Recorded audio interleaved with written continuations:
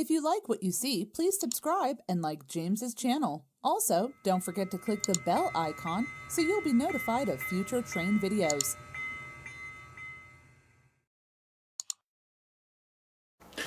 Well, hey guys, welcome back. Today we're taking a look at the Rapido Trains HO Scale Rio Grande ski train. Now, there are different coaches and cars in this ski train offering from Rapido. Several different cars, actually.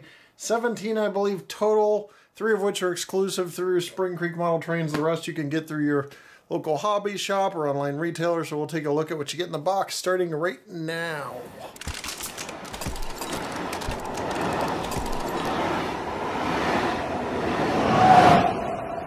Quickly unbox this, and that end is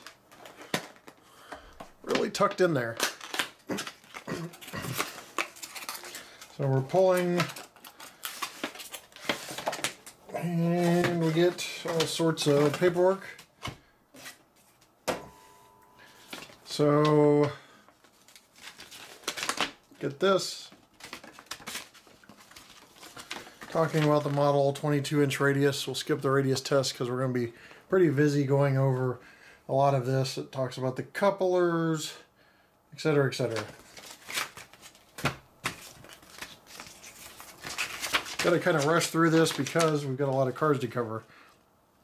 Talks about tuning up the cars, wheel rollability, the ski train roster,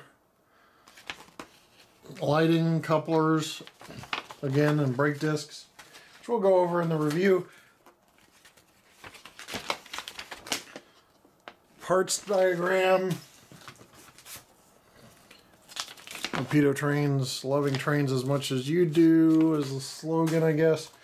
And I would have to agree with that. They have some of the best passenger equipment I've seen in the market. Some of this stuff does not want to focus, but there's a decal sheet as well. And the decal is based on the different numbering that occurred on the cars, depending on when you're wanting to model the cars. So sometimes they had it right on there. Sometimes you had ski train Rio Grande on there. So just some flexibility with the decals. White Rubber Productions pamphlet as well. All right, we're out of paperwork finally. Extra coupler, extra brake discs. The ski train, that was something that can go on the side as well based on when you're modeling which car. Magnetic wand. And finally, 7 years later, we get into the car. So this is just the unboxing. There's several cars to look at, so let's get them all out. Alright, I'm going to give you everything I can and a real quick look at these because there's several I'm going to have to Vanna White. We're going to start with details on overall the entire production run, and then we'll just show off all the different variants and all the different cars in the 8 cars that I have here. So first of all, if you start off at the side, laser etched rivets adorn the side and top of this car. You can see them, grid patterns up there on the roof and along the sides. If you look carefully, I recommend you have this in full 1080p HD if you want to see the full details of the car. Corrugated sides down here, got windows that have kind of gaskets and nice fine print around the side. Rio Grande, Pikes Peak is the car label there, and that can be replaced with the ski train label because during some of its life there's the ski train labels in there. Some of its life it had just the ski train on the side. So that's the replaceable placard on that end, and that kind of covers some of the stuff on the center. As we go to an end here, I'm going to try to focus in and not lose the car off the platform here. Really hard to get the details. So you can see the brake discs that are showing on these trucks here. We'll talk about that later when we flip them around. The vestibule ends where loading and unloading would occur with separately applied grab irons. Okay, a little dark here. Studio lighting is not the best, but you can see the vestibule gate, which I think they're the only manufacturer that does that. Inside is I think on some of these is a brake for the car, I'm not sure, but another thing that pops out is the lighted ends. So these cars, I think all of them have lighted ends, and you can activate that with the wand, get that to illuminate red. Metal coupler, and you got all your hookup hoses down there, which we'll talk about when we flip this over.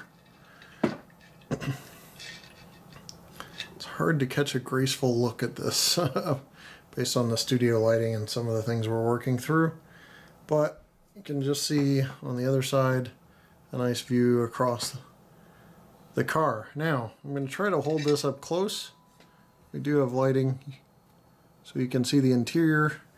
Now these interiors have pretty cool effects, including the seating. So these are inside where you can see coach seating with the headrest. These are wing headrests. You know, you can fold them out or fold them in to prop your little head up when you're trying to sleep.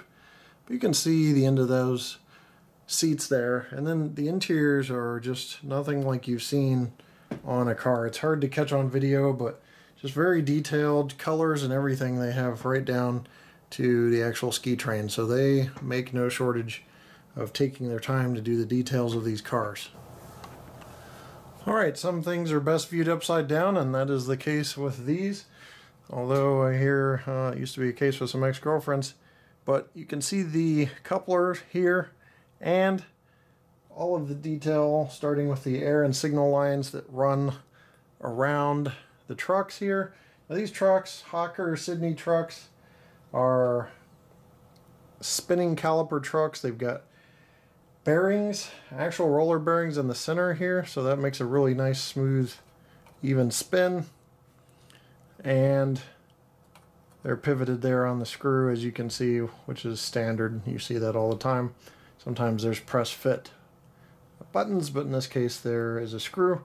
And then you've got the electrical connections that you probably can see that help power the car for the magnetic lighting, magnetically activated lighting, so you don't have to change out batteries like some of the older Rapido cars. Those kits anyway had batteries in them.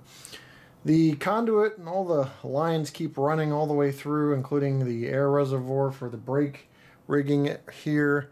And we're just getting a little bit out of view, so I'll come over to here. You can see the ductwork where it runs here, and then the main junction box.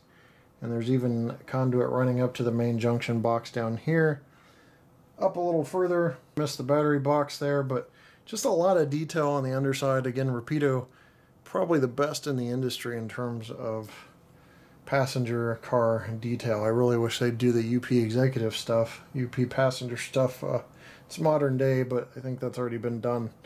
Not to quite this level or anywhere near this level.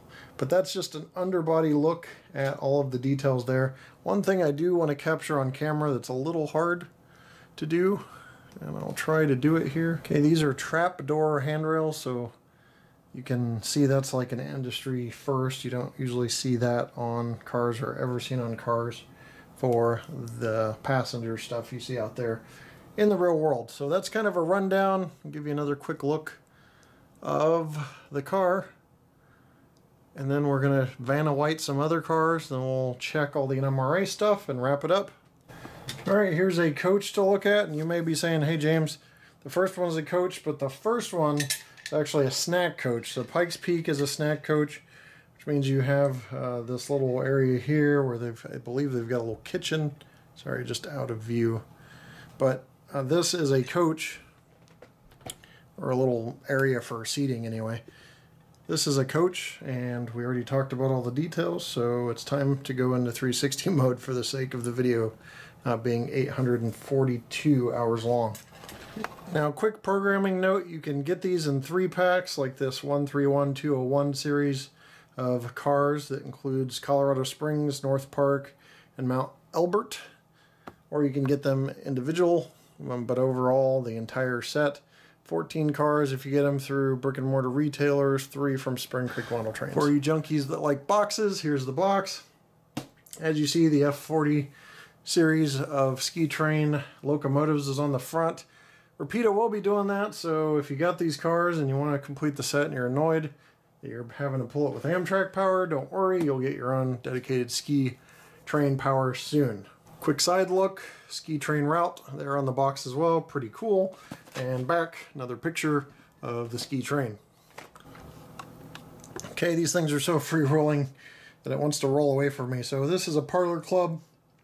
As you can see, some differences in just the window configuration, what's going on in the interior, which is very hard to pick up on camera, I noticed.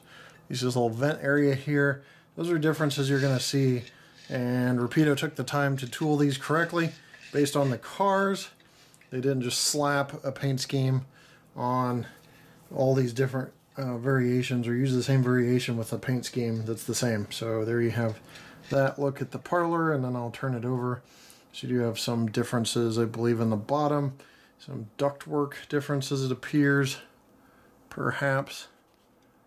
Yes, ductwork differences, sorry. Ductwork differences and underbody detail differences. So they even got that correct for each type of car. Here's the cafe car, North Park. Again, differences in the sides and the bottom of the car compared to what you need or what you see on the other cars.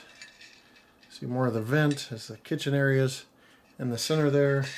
I believe that's viewable through here. Again, it'd be hard to see, but you can see that kitchen area in the center there for the cafe car or cafe lounge car.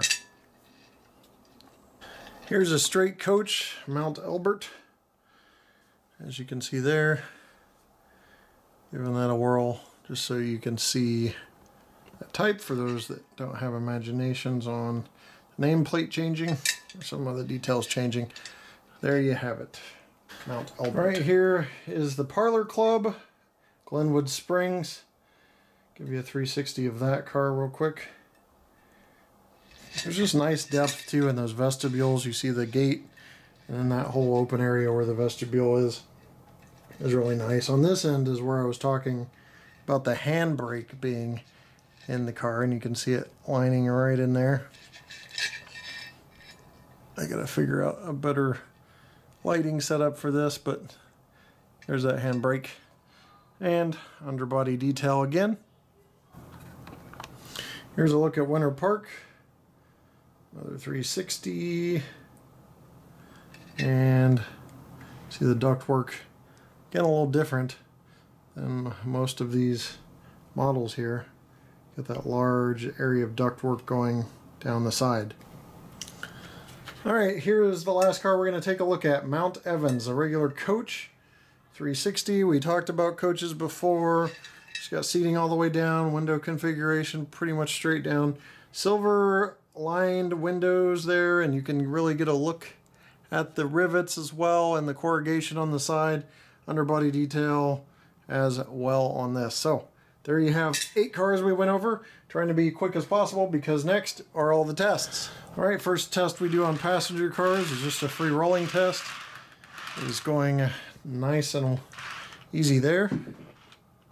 I do have this handy dandy cutting mat with dimensions on there in inches. So we are looking at 11.5 inches long for this car. Okay, as you can see, I've turned on the lights for the end just by using the magnetic wand here.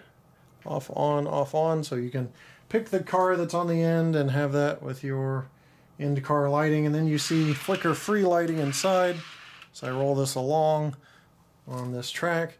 You can see that the lighting is not flickering.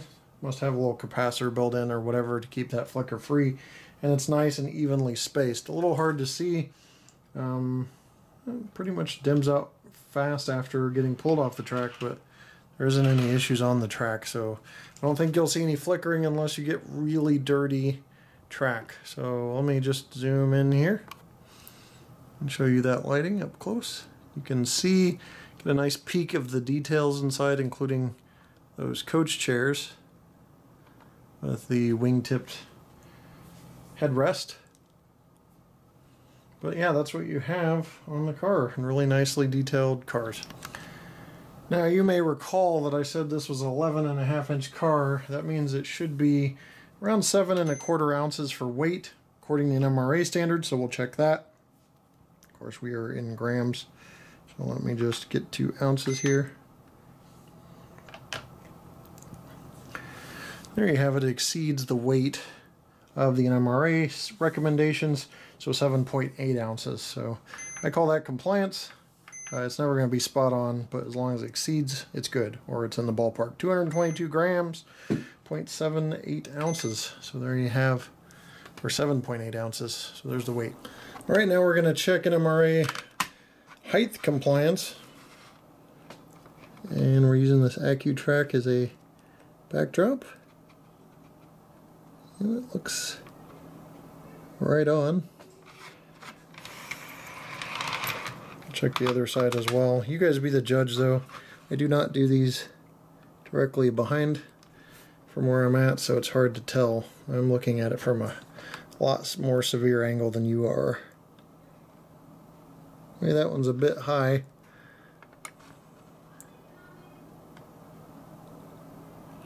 That looks almost in line with the coupler, so I'll call that good. You can call it bad if you want. Make the coupler adjustments as needed. Alright, last check for the world to see is the NMRA wheels gauge. So see if they are in gauge.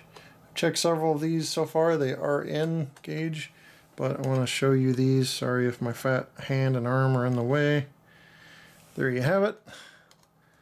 So I'd call this car mostly, if not entirely, NMRA compliant. Well, there you have them in all their glory. There's the 8 cars. One thing I didn't really show you, we'll zoom in on real quick, is that these brake discs actually rotate with the movement of the cars. You may be able to see that from this angle, perhaps not. I'm a one-man show here, so it's hard to zoom the camera in and show what I'm talking about at the same time, but you see those brake rotors moving with the cars. A very cool feature, but there are all 8 cars. So in recap, it was mostly, if not entirely, NMRA compliant. Had a coupler height issue on 1 or 2 cars where it was just slightly out of height. That tends to happen. But beautifully lit cars, beautifully detailed cars, definitely the best in the industry in terms of passenger cars at all, for all the features they have. And for pricing, I should be able to put that in the video, but if I didn't and missed it in editing, be sure to check out rapidotrains.com for more details. Visit your local hobby shop or favorite online retailer to purchase these. We will see you next time right here on my channel. Thanks for watching and take care.